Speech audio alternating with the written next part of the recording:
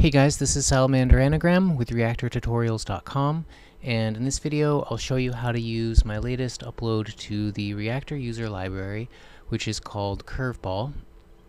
And basically the idea is CurveBall is a MIDI automation device, so it takes incoming MIDI data, MIDI notes, and translates it into MIDI control data, which can then be used to control knobs or other parameters in an external synth. So basically there are 4 nodes that respond to individual MIDI notes, and when I press play you'll see how they react when they get a MIDI note. They each have a meter to the right that shows their current value that's being sent via MIDI. So I'll just show this on a simple little loop I made. And this is with massive set not to receive MIDI data right now. And when I change the monitor, you can hear the difference.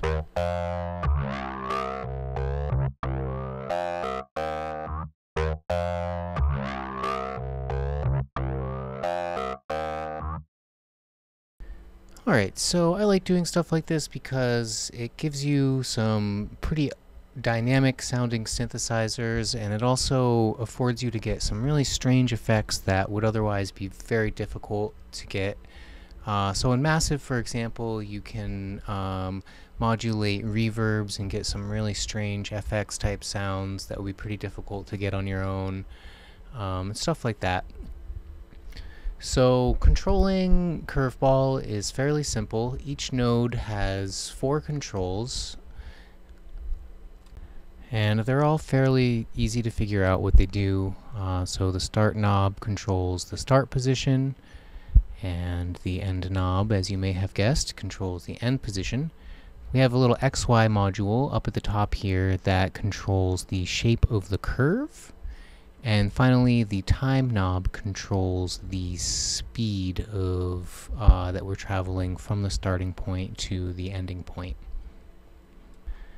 And the time is measured in seconds, so the higher the value, the longer it'll take to get from point A to point B.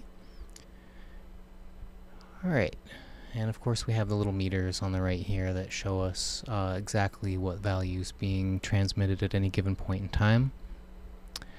So just take a moment to show you how to set this up with a synthesizer real quick. It's a fairly simple affair. So I'm just going to load Reaktor into one channel and Massive into another.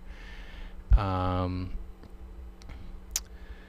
going to set the MIDI incoming on the Massive channel to come from Reaktor in both drop-down menus. Then we'll load up a copy of our ensemble. And CurveBall responds to notes 48 through 51. These are really easy to change, and I'll show you how to do that in a minute in case you want to add extra nodes or just change which notes they respond to.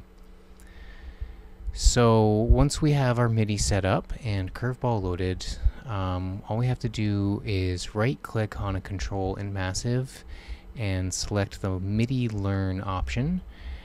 And the next time incoming MIDI CC data arrives at Massive, that CC will be assigned to the given knob. Alright, so this is a fairly simple to use ensemble. And I wanted to spend the rest of the time today talking about some ways that we can get a little bit more out of it. So first off, I'm going to show you how to change the MIDI notes and CC values that CurveBall uses. Like I said, this is going to be really easy. So just hop into one of the macros that are named after a number, and we can edit the select gate by simply typing in the note that we want into the note menu here.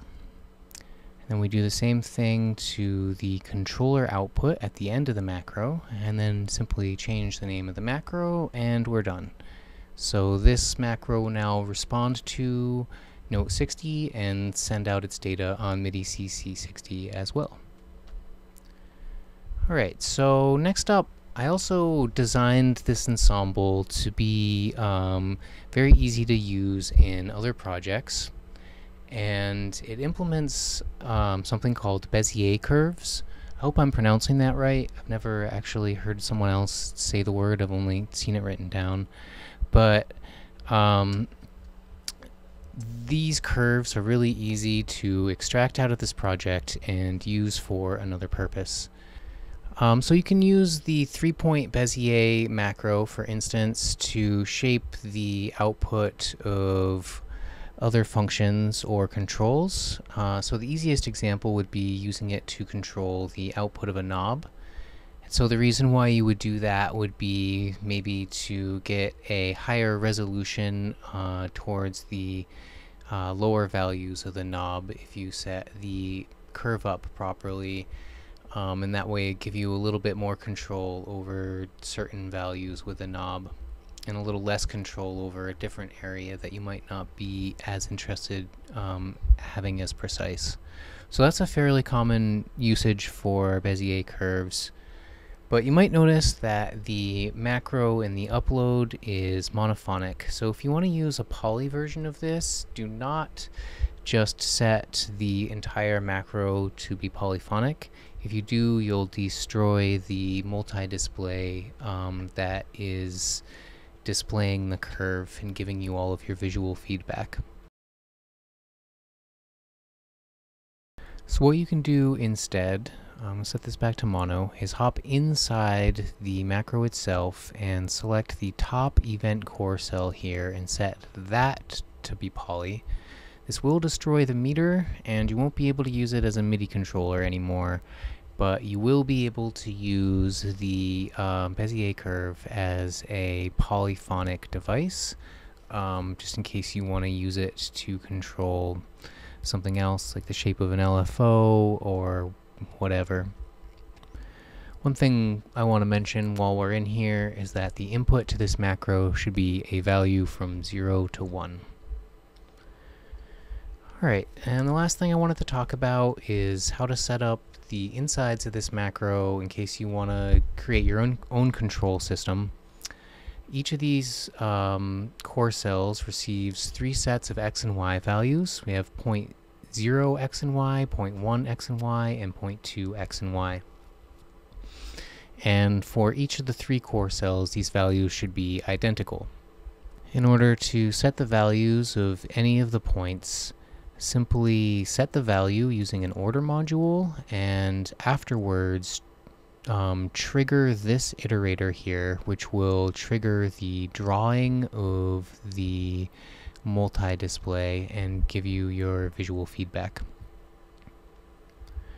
Alright, so once again, this is Salamander Anagram with ReaktorTutorials.com. Hope you guys enjoyed this video. Lately I've been focusing a lot, as you can probably tell, on designing simple little instruments or devices in Reaktor and uploading them to the user library.